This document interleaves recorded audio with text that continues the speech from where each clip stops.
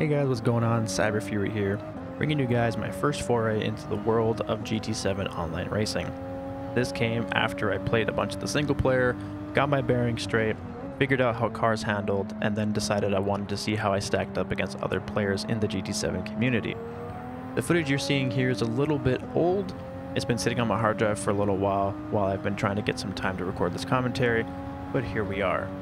What we're featuring in this video here are going to be 3 races from my first ever session, with this race right here being the very first one that I ever did, just so that we can see kind of where I've started and where I end up here.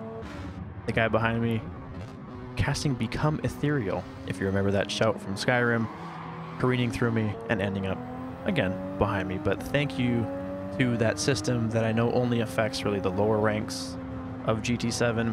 But man, is it handy when somebody just goes right through you and you don't have to worry about being spun or being completely taken out on one of the first major corners of the race.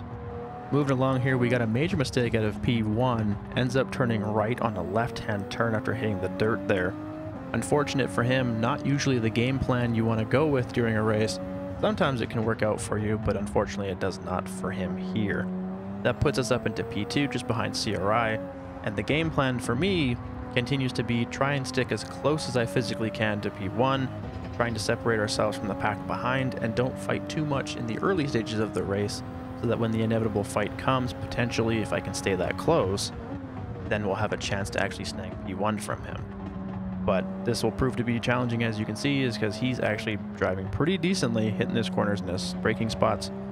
He's naturally faster than me, qualifying slightly ahead of my time in the first ever race here. Coming around this next bend, I realize that I'm trying to pick up cues on how he's driving, trying to figure out where he's going, how he's doing it. He ends up taking this corner a lot faster than I do, and I try and see what line he's taking through there and see what he could potentially be doing, and I decide on the next exact lap I'm going to do the same thing, and absolutely not. Hitting the wall, getting myself a 1.5 seconds penalty, which I then serve, and basically watch as my P1 hopes are completely dashed as he kind of just takes off. Coming around to the end of the lap there, going from a 2 to a 204 is not a great feeling, and going a little deep into this corner here, I believe.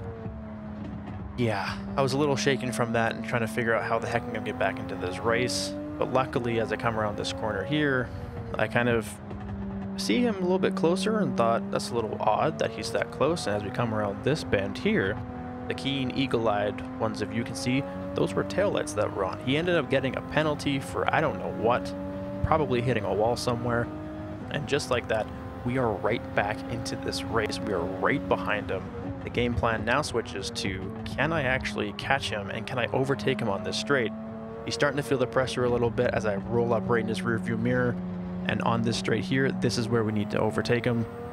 I'm thinking to myself, I need to stay in the slipstream, trying to get as close as possible, but it just doesn't seem to be really doing it for me. As we come around this last bend here, I'm thinking to myself, if I can stay in the slipstream, I might be able to catch him before the line.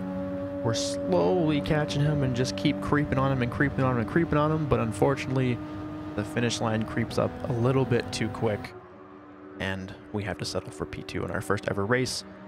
Can't say that I'm overly stoked about it, but can't say I'm disappointed either.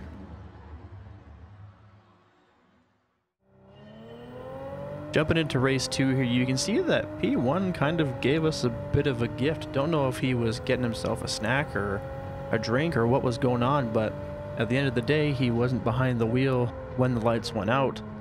So we are happily going to take that gift and thank him for it as we leave him in our dust.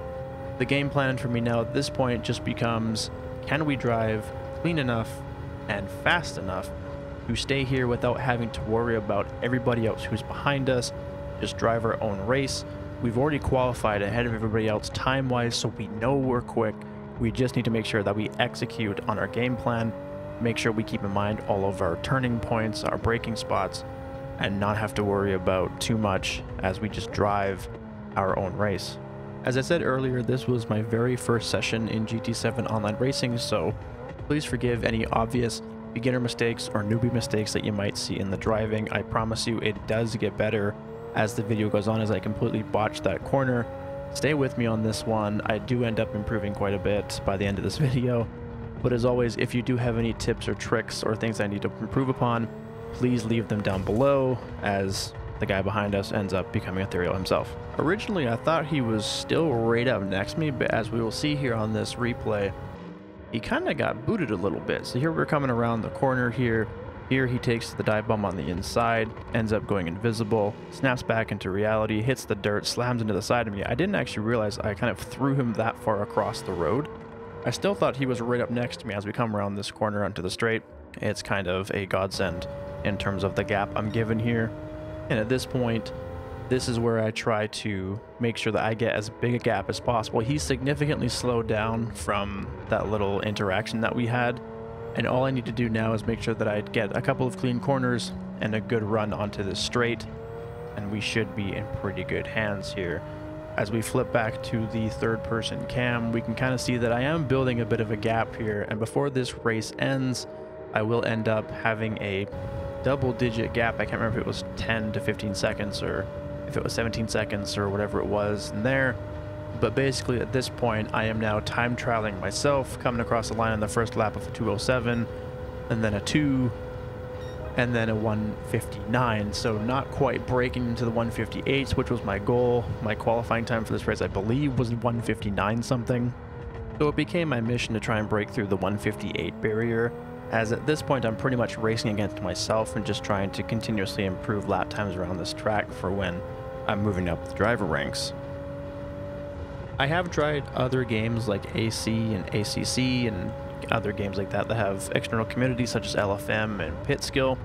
The only unfortunate thing for me is due to timing and scheduling. Most of those communities seem to be European based and drive based on European times, which are more or less unavailable to me as somebody living in the middle of North America, when the time that I really get to drive would be evenings during the week, potentially during the mornings on weekdays, which is when I would hop into there. They're great, but they're not as quick and as easy to get into as something like GT7 is for me. I know that there's a whole other argument to be given with physics and driving behaviors and stuff like that between games, so I don't want to get into that in this video here. I'll leave that to the professionals that actually know what they're talking about.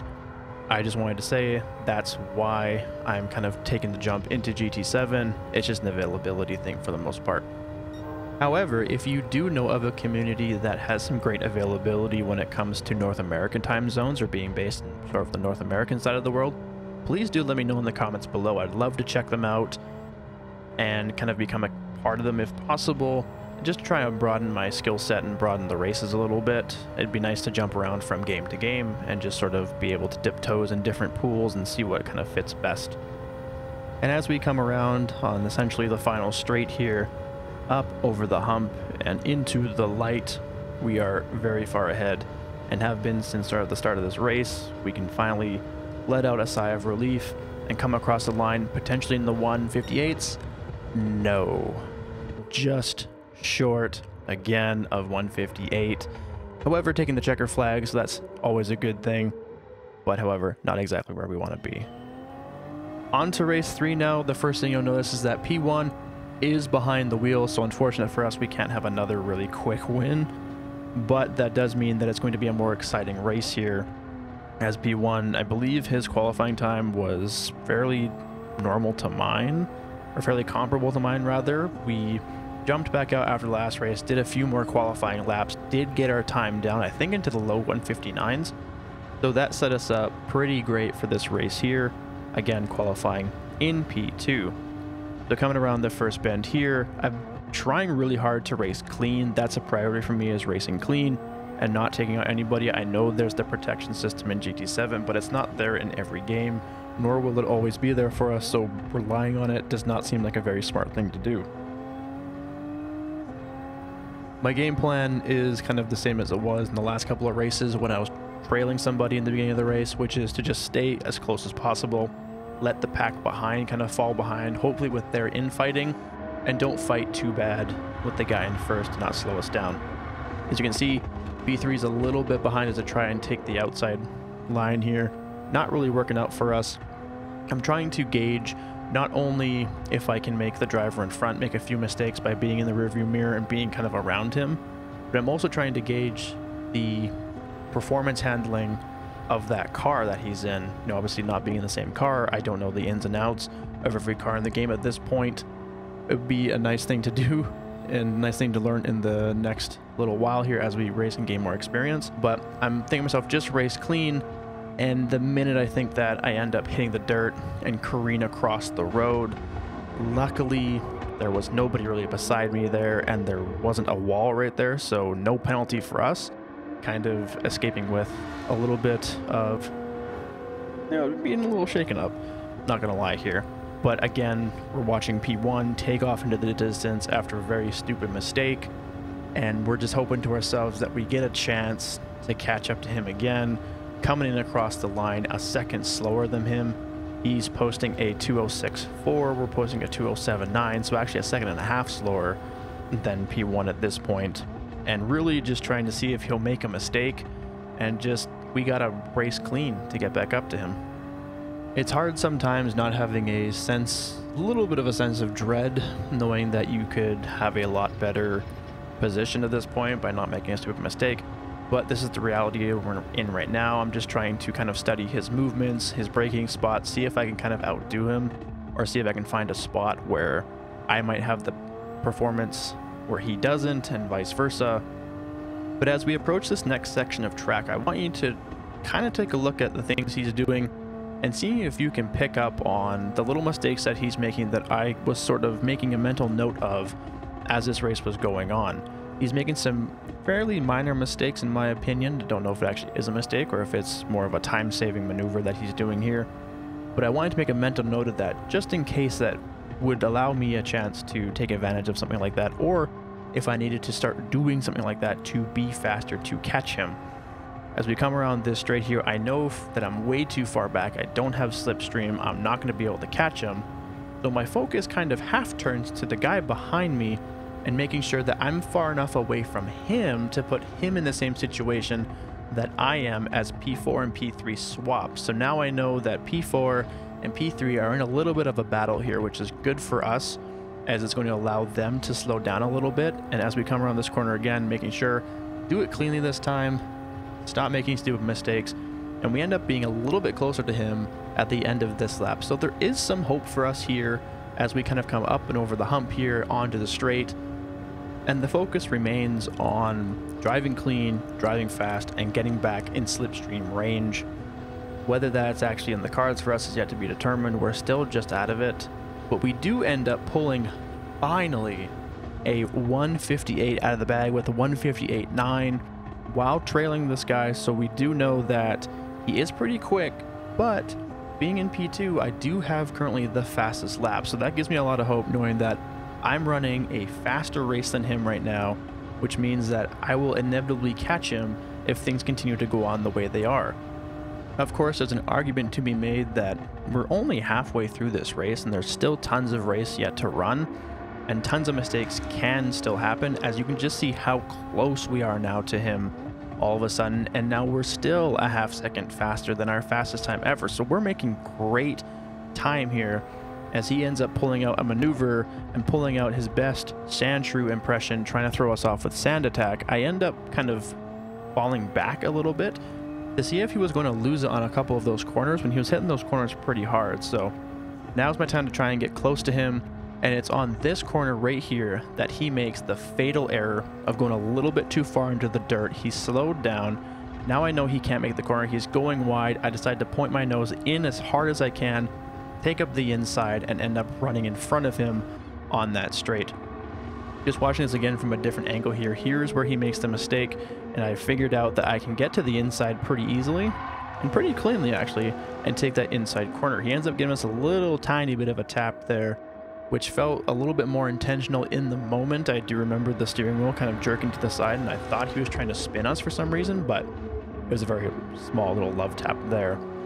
Coming into this little part here, we've got shutting the door not only once but twice on him, and then putting on a run here on the straightaway where he takes that corner not the greatest, and so that allows us to get a bit of a gap here and just kind of extend our lead, pushing him out of slipstream range and allowing us to kind of take our first lead, but also the first kind of significant gap here since we made our stupid mistake earlier in the race. Rounding out this lap, we're going to pull in with a 1:59, unfortunately, a 1:59.66. So not the best time. We actually slowed down by almost a second there on this lap by overtaking him. But now the focus becomes how big can we make that gap, as well as can we actually hold this lead. There was still a lot of race to run at this point, a whole nother lap around this relatively large track, and we didn't want to make any stupid mistakes and hand him back the lead if he didn't earn it. Coming through the tunnel into the light, we can finally breathe a sigh of relief as we are ahead of him, and not only that, posting our fastest lap time to date at this point. What a way to end this race. I'm actually pretty proud of this race. I thought it showcased a good way of staying back, examining the driver in front of you's behaviors, looking for mistakes, and capitalizing once you find them. If you enjoyed this video, feel free to leave a like. If you didn't enjoy this video or know of ways that these can be improved, please also leave me feedback down below. I'd love to hear suggestions from you guys, not only on the racing side of things, the driving side of things, but also from the video production standpoint itself. I want these to be enjoyable for anybody who watches them, and your feedback is the best way of knowing whether or not these videos are actually doing anything. Links down below if you want to check them out in the description. I've been Cyber Fury. I will see you guys later. Peace.